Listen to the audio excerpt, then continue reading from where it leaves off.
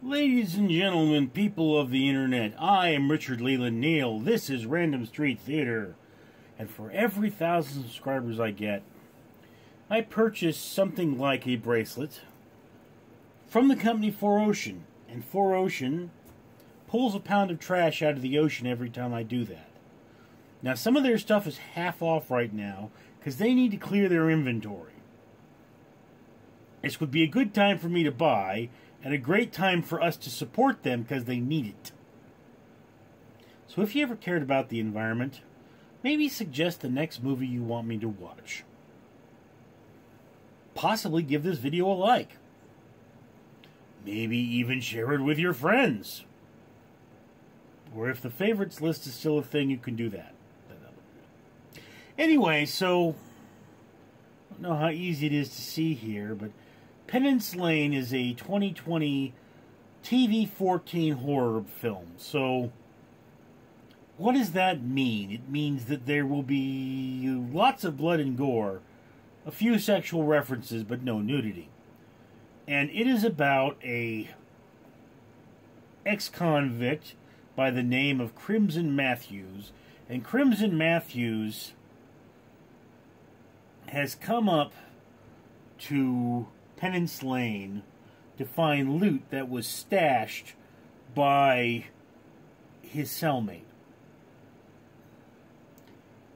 In addition to the loot that was stashed by his cellmate, apparently a priest is paying people to restore Penance Lane to its former glory. Penance Lane was once the house of the, it's complicated, mill owner whose mill was the prophet of the town. Now that the mill owner's gone, or the mill is gone, the mill owner is running around as a hobo, and yeah, look, it's kind of complicated, but you've got an ex-con living in an old house looking for $3 million, okay? And he's an ex-con, so when stuff starts to go down, he doesn't call the police, all right? Makes really good sense. Okay, and then, you know, there's the plot hole, which kind of disembowels this. It's like, yeah, there's a lot going on in this movie, and that's a bad thing. I have to say that otherwise, for what it is, it's a really good movie. Now, I know people don't really agree with me. It's getting a 4.7 out of 10 on IMDb. But I mean, up until you get hit with the massive plot hole, this movie is every bit as good as Nightmare on Elm Street. Not minus the blood and gore, of course. You don't get that much of that, but it's that level of writing. Now, the sets look like sets. That's the major sets which are within the house. It looks like somebody made that.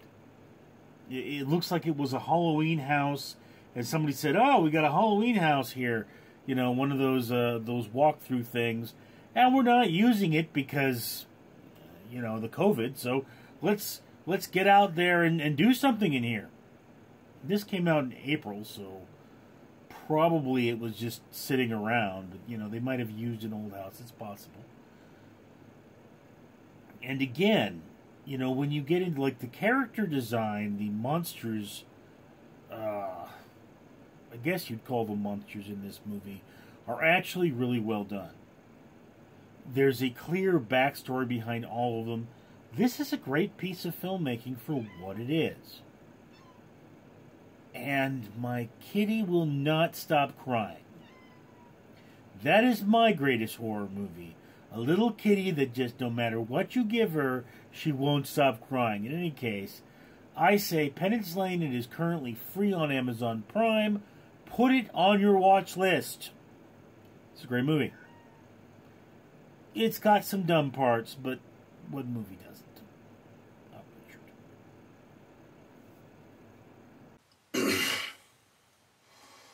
Greetings, Americans. I am Borgoff.